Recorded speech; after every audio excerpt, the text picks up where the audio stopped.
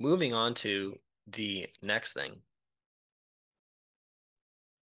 The Sopranos and Breaking Bad. I wanted to talk about these real quick because I'm a very, very, very, very big fan of The Sopranos. I maintain that of the shows that I've watched, it's my favorite, and I also think it's right up there, if not the top, at the best done shows. I'm talking about from the cast, the supporting acts, but the camera shots, the storylines. I think it's the best show that I've ever watched. And I will talk about Breaking Bad, which is another show that I've watched. But I wanted to talk about the difference that I liked and similarities that I saw between these two shows. Because I mean, if you look at Sopranos, let me pull up their cast. I mean, one thing that I think of right off the bat after seeing many of these actors and actresses is a lot of them were in Goodfellas. That was one of the things that I remember. I remember seeing Michael Imperioli, who plays Christopher Moltisanti. I remember seeing him in Goodfellas, and when I first watched this show, I was like, "Oh, what? Really? He's in this show?" And I mean, there's a lot of familiar faces and people that you can recognize, but I have to. I just want to talk about some of my favorite characters from this franchise, and also the actors and actresses that I thought were the best played roles, and it definitely overlaps with Breaking Bad.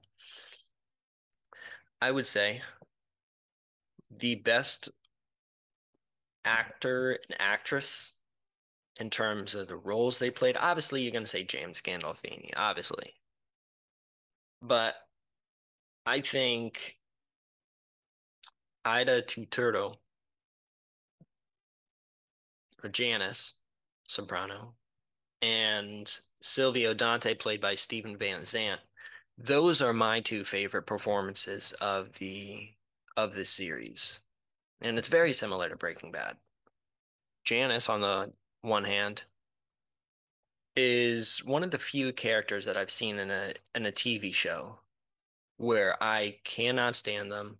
I find myself yelling at the TV, being like, "You're a twisted son of a gun.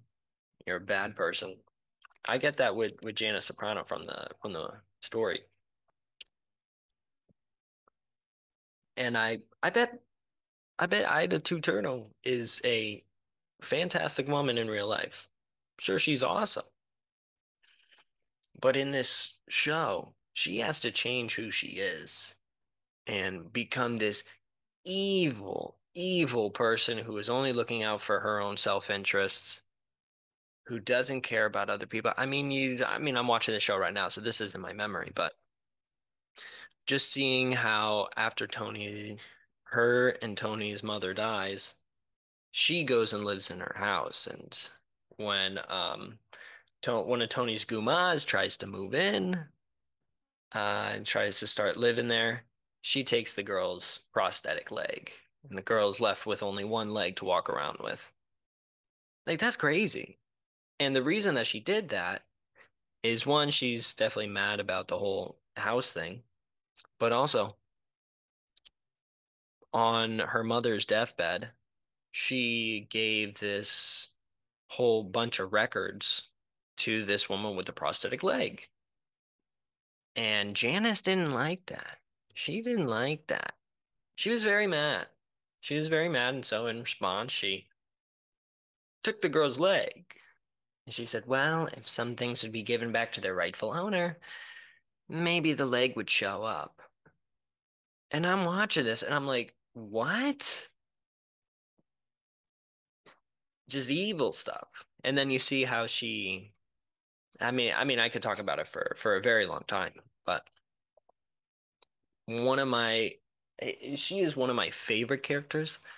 Her and Edie Falco, I think, are the two best females in this movie. You could also make a case for Tony's mom, Livia Soprano, played by Nancy Marchand. I believe that's how you say her name.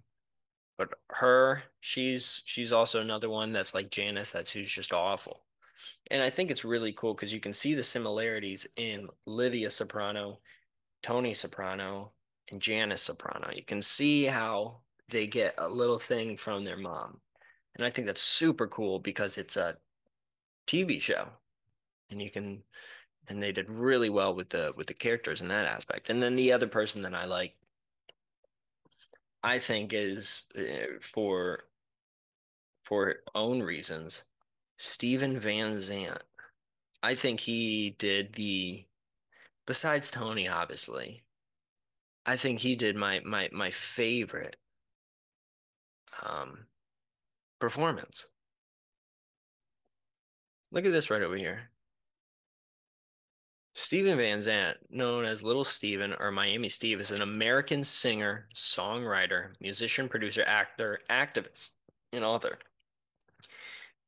He is best known as a member of Bruce Springsteen's E Street Band, plays guitar and mandolin. That's that's here, let me stop the share. That's why I think this part is crazy because once I realized that,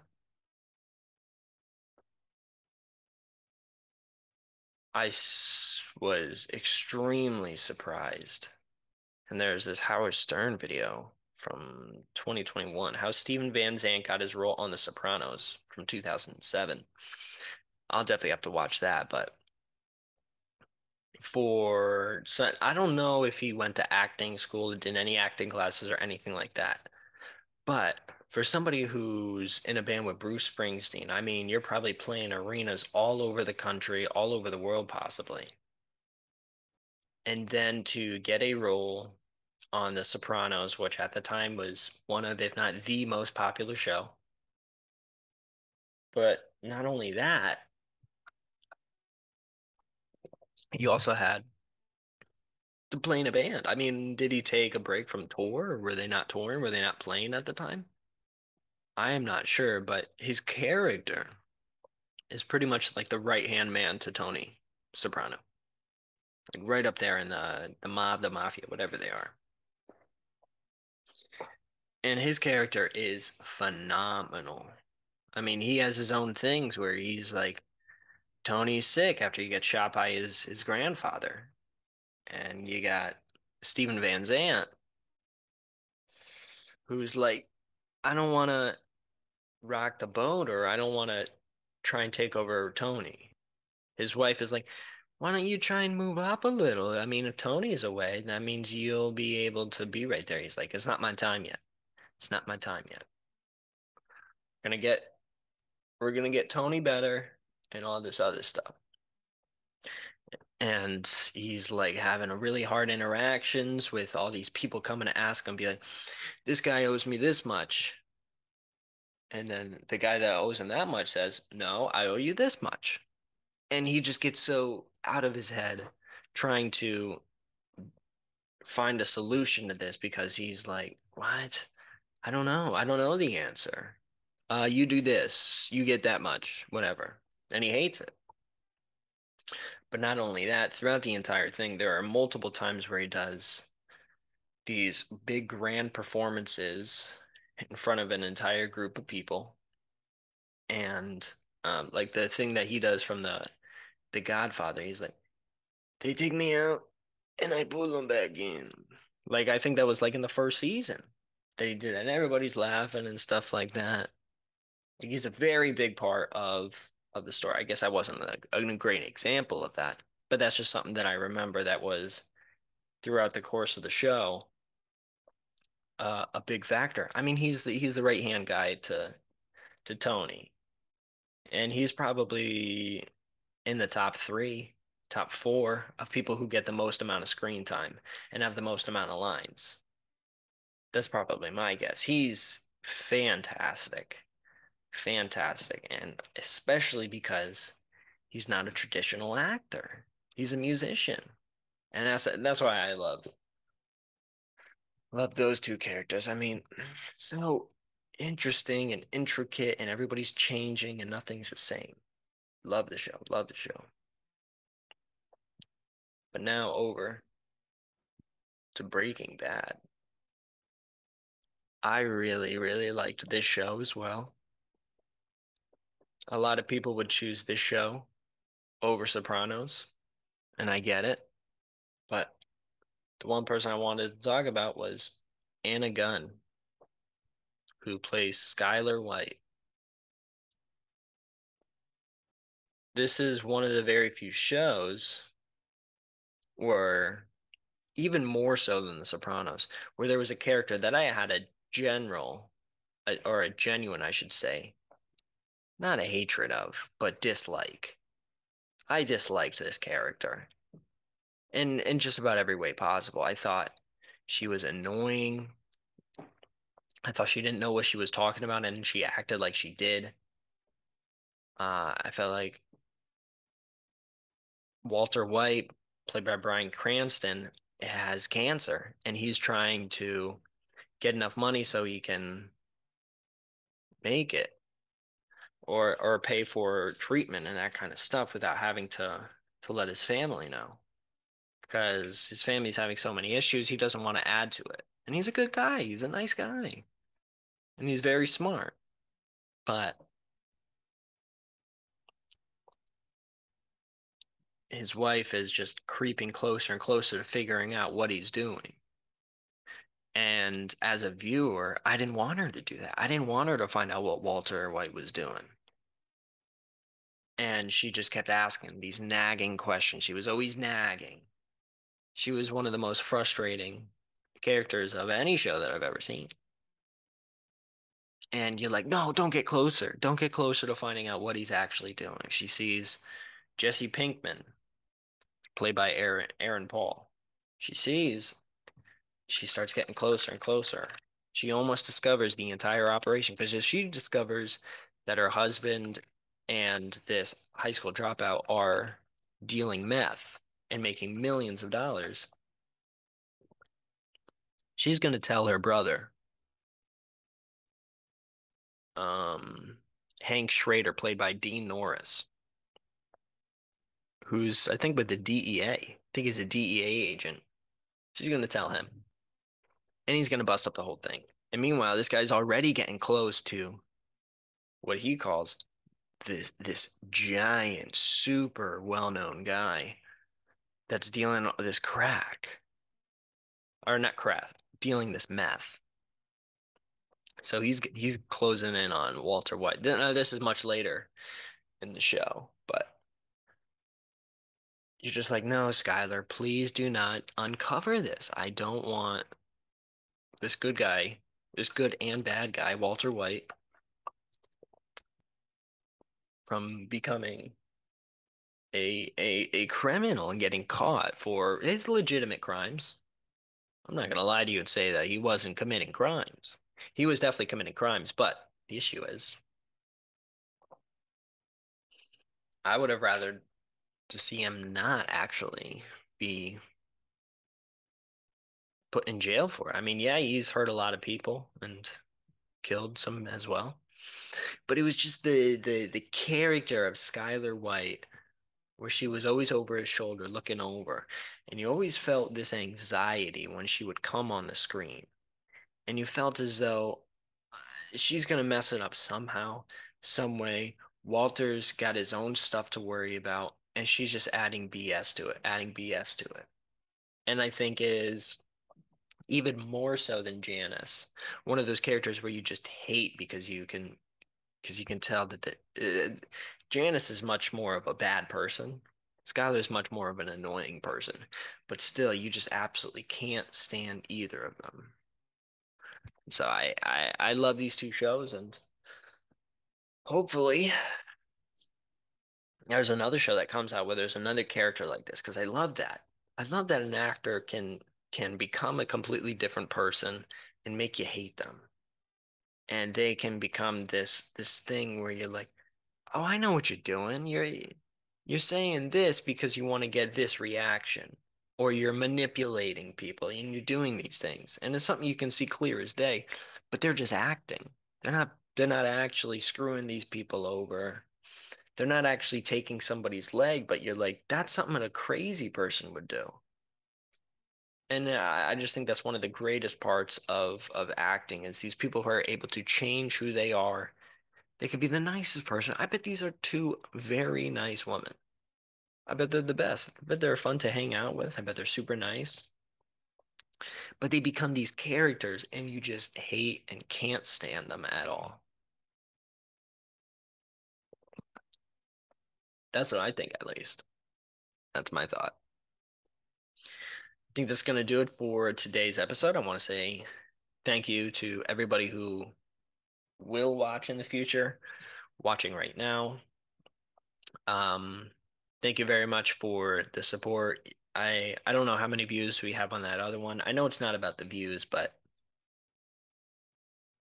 I don't want to be sitting in a room alone just talking to nobody. I want to have an audience and people that I talk with and interact with because I don't want to be the only one who's just talking. I'm in an apartment alone talking to a computer screen right now, but it's going to get uploaded and other people are going to watch it. What I want to turn this thing into is sitting down and having conversations with people. Like with the Twitter thing, for example. I'd love to have a conversation where I have those two ideas. I'm not saying those are the only final two ideas. Those are two ideas that I have where I'm like, it could go this way or it could go this way. And I would love to have somebody on who could push back on those ideas and say, well, I actually think of this other idea where you would have these checks and balances and this and that other thing and things that I can't think of. So I do hope to get a lot more guests on the show. I had so much fun with James. And I think it's better when you do a podcast and you're speaking with somebody else rather than just alone without any pushback and just blurting things out into the mic. Because you might disagree with my takes even on The Sopranos and Breaking Bad. You might think they're a bad show, and I'd love to hear why, because maybe that could change my mind. And not that I don't know many people who would say they're bad shows. I know a lot of people watch what's it, Better Call Saul. And once I got done with Breaking Bad, I was like, all right, I'm done with that storyline. It wasn't anything against Better Call Saul, but I really don't watch that much TV anymore. And I didn't want to watch another whole like 5, 6 seasons of another show. But Sopranos is my number one. My favorite movies are Interstellar, Goodfellas, TV shows, SpongeBob, and Sopranos. I think SpongeBob is a very, as popular as it is, even for adults, it's a very underrated show. Very underrated. A lot of the humor in it, even as you get up into the double-digit seasons, they have some humor. Obviously, once you get later there's not as much original storylines, but those are still very funny. But those early seasons, late 90s, early 2000s of SpongeBob, you could watch it as an adult and find it very humorous, very funny. I don't know. Definitely want to have more people on the show to so I can dialogue with them and hopefully get my mind changed because I don't want to have the same thoughts and opinions, be blurting the same thing out over and over again. That's not what I want to do with this. I want to evolve, I want to change, just like I think all people should. There's definitely some things that you can hold firm and keep the same opinion on for many years. I'm not saying you have to change everything every day, because I also think that's bad, but I think for the most part, you have to ask questions. If you have an opinion on something, whether it's political, whether it's a sports opinion, whatever, you gotta question it constantly because you ask yourself a question, well, why is Michael Jordan really the best? Is it because he won 6 championships? Hmm, maybe. I don't know. That was a big reason why I had that opinion. Okay. Well, Bill Russell won 11. Oh, yeah. Well, if I'm judging, but you see, you can kind of go through this train of thought where you're constantly questioning yourself and be like, why do you believe that? Or if you listen to, like, I listen to podcasts and there are people that I disagree with all the time, and they'll make a point, and I'll be like, well, they're wrong because, hmm, I don't know why they're wrong. I'm not sure. And then maybe I could be like, wow, they might actually be right. And that really helps to change my mind on many issues that I've had. That's one of the things that helped me, I guess not help, but one of the things that changed my mind about Michael Jordan was because I heard people tell stories. And I watched obviously a lot of his playoff games, mostly his NBA finals. But hearing people talk about like The Last Dance. The Last Dance was awesome because I learned so much information about Michael Jordan. So I think it's really important for you to change your thoughts, change your opinions. I also think it's important to show love to people that you disagree with. So if you disagree with me, please show me some love. Thank you very much. Enjoy the rest of your day, your weekend. Thank you very much for listening. I really do appreciate it. I'll talk to you soon.